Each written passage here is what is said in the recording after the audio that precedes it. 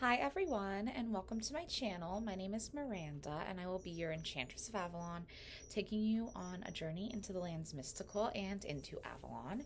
And for this week's video, I have chosen the topic of the Nine Morgans of Avalon, or the Ninefold Sisterhood of Avalon.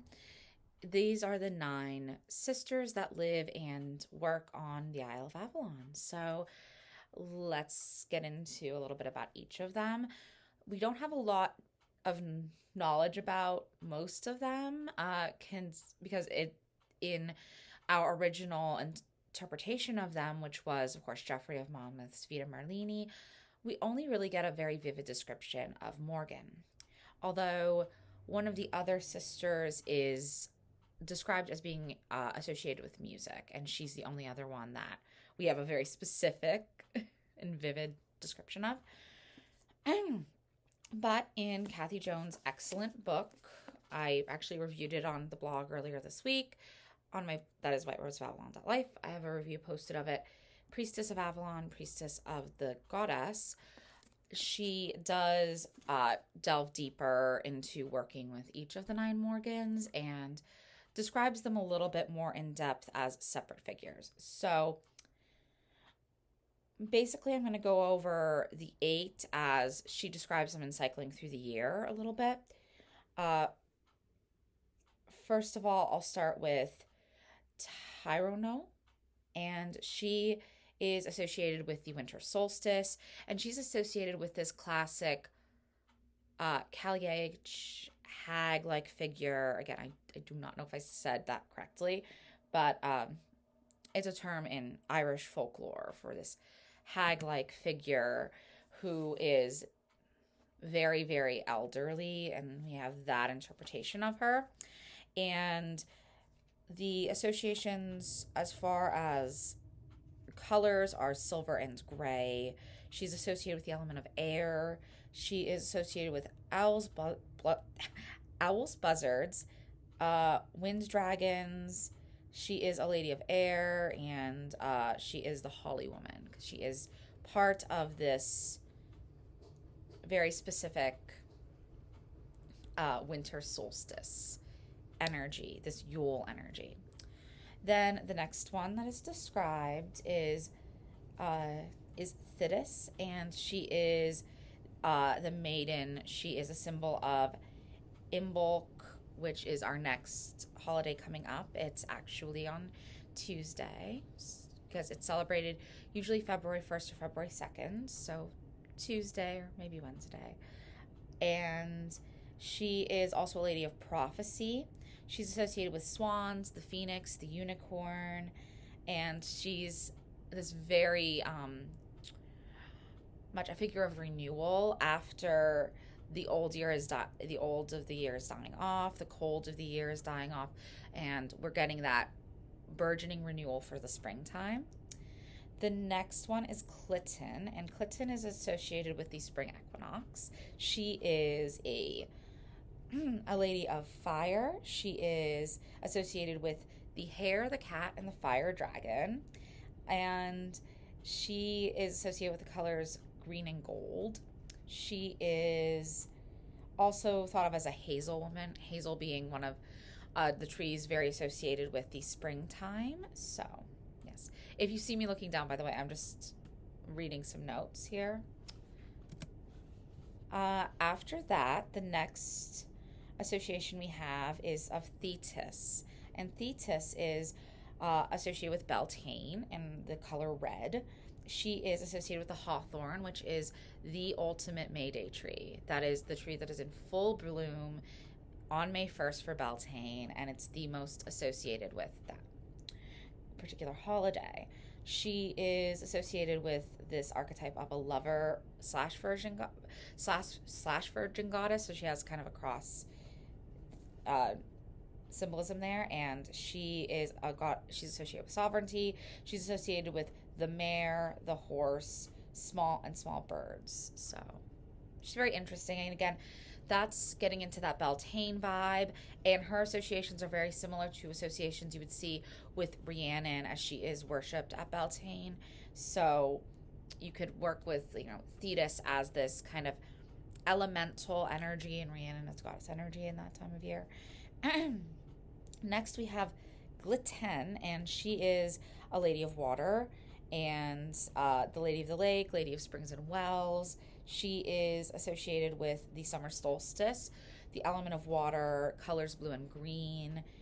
And she's also associated with nymphs, sprites, selkies, and mermaids. So she is that very watery figure.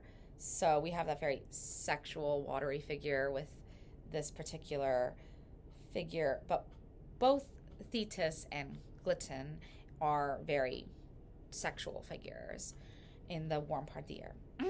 The next one we go into is for Lammas or Lunasa. We have Glittonia, and she is a nurturer, a mother goddess figure, and this ash woman. She is associated with the color gold, and as I said, with Lammas, or it's also called Lunasa, and that would be the holiday that falls about August 1st. So this is the ending of summer and the burgeoning of the fall season, and it is the first of 3 harvest ceremonies that were celebrated in ancient times, and they're still celebrated by the modern pagans and witches today, modern nature worshipers and nature embracers. Anyone who loves nature might celebrate these holidays.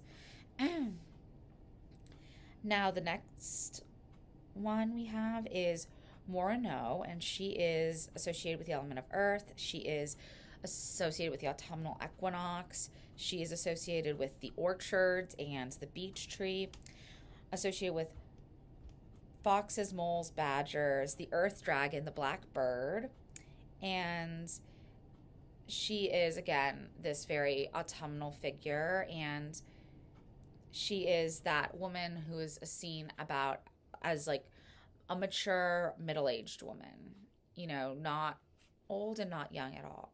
Not old, but not young. She is that middle-aged figure, probably a mother with children who are grown, this kind of very put-together figure, someone who's lived through life and is very stable. And then the final of the 8, outside of Morgan Le Fay herself, which I will talk about, of course, is Mezo, and she is associated with the Banshee, or the Banshees. She is associated with crones. She is the Lady of Samhain. She is a ewe woman. She's associated with the animals, the sow, the bat, and the hawk. And, of course, she is associated with the color black as being a Samhain and Halloween figure. So as you go through all of these figures, we could see them, as Kathy Jones describes it, as being different phases of a woman's life. They each appear as different ages, starting with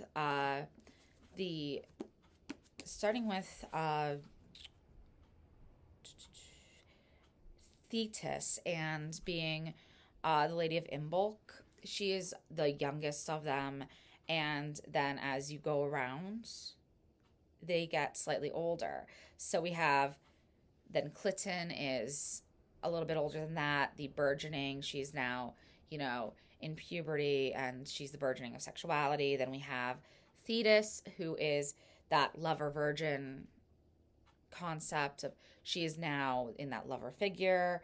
We have Glitten, who is, again, associated with the maturing of being a woman, and that's why we have all those watery associations, because that's sexuality, that's burgeoning ability to be a mother and desire to be a mother, to where we get to Glittonia, and she is the motherly figure, the actual mother. Then Morano is middle age.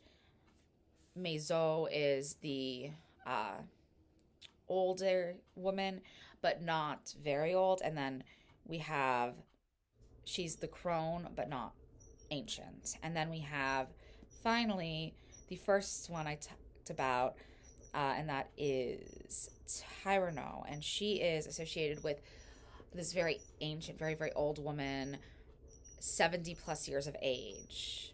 She's a crone plus. She's even older. She is the truly wise, wise woman. And then we have, of course, Morgan Le Fay herself. And she is the center of everything, where they are these elemental fairy women, fairy queens. She is that, plus she is a goddess in her own right. And she is in that center space. She is the one that they orbit around, so to speak. She is the one that has her hand in all of the seasons. And she can be associated with so many things. And it can be said that the Morgans are either individual figures or aspects of her. And she is associated with the color violet. And some also say sapphire, and I associate her with both of those colors. She is keeper of the mysteries. She's an enchantress. She is the apple woman, as Avalon is, of course, the Isle of Apples. She's associated with crows and ravens, and one of her sacred symbols is a cauldron.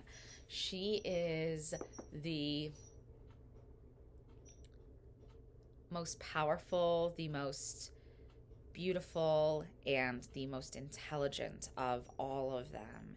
She is their leader.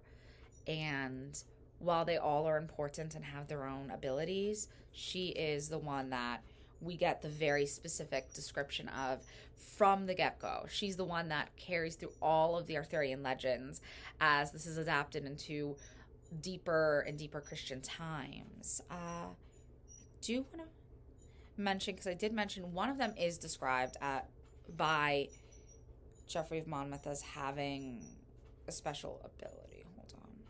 As being associated with music. So let me just see.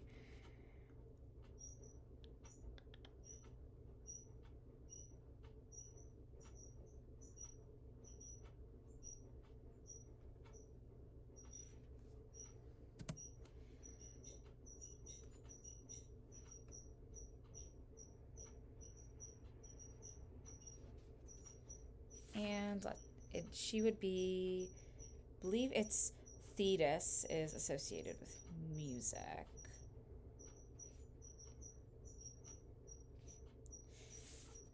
And all of them are associated with prophecy, music in some way, dance, healing, skills with herbs, sensuality, beauty. They all have associations in these different aspects of life.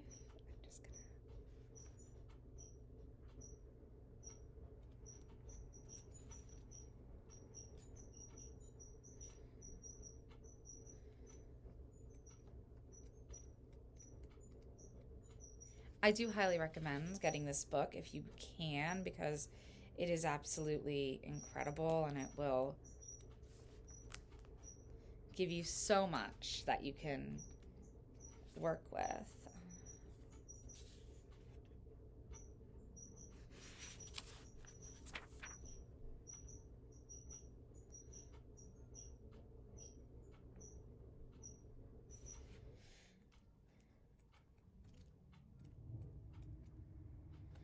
So, yes, we just have the one that's actually described as playing musical instruments in Vita Merlini. And I believe it's Thetis. She's described in this way. Otherwise, we just get a very vivid description of Morgan. And if you want more information on these aspects of Morgan or the other of the nine, please read the great book by Kathy Jones, Priestess of Avalon, Priestess of the Goddess. And I also am posting a blog post today on whitewordsofAvalon.life that will have more information about the 9 Morgans of Avalon. So I hope you have an awesome week, and I will see you next Sunday.